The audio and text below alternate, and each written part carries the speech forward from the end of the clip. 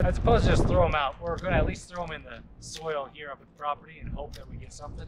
If not, well, we're going to throw them out anyways. So, we'll see what we get.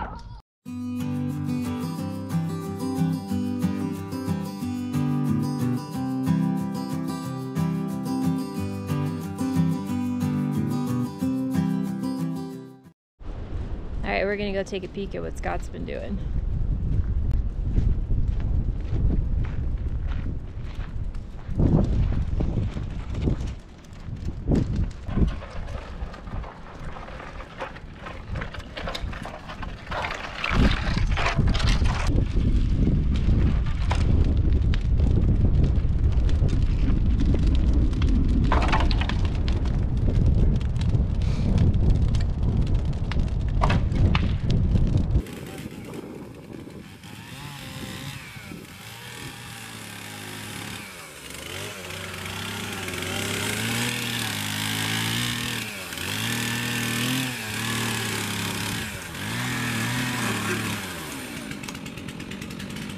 Alright, so we attempted to grow these sugar maple seeds at home.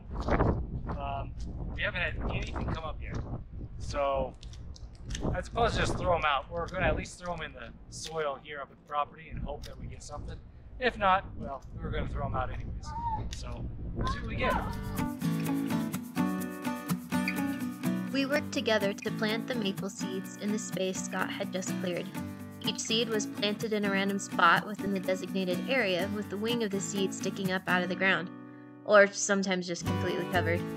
We had no idea if this would work or not, but why not try?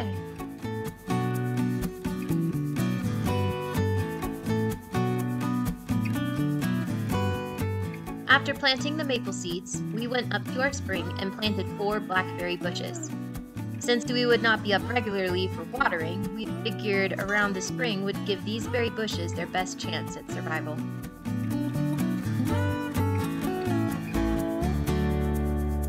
While we planted back in early May, it is now the beginning of August and we have not seen any of our seedlings take, nor can we find where we planted them. And 3 of our 4 berry bushes have survived.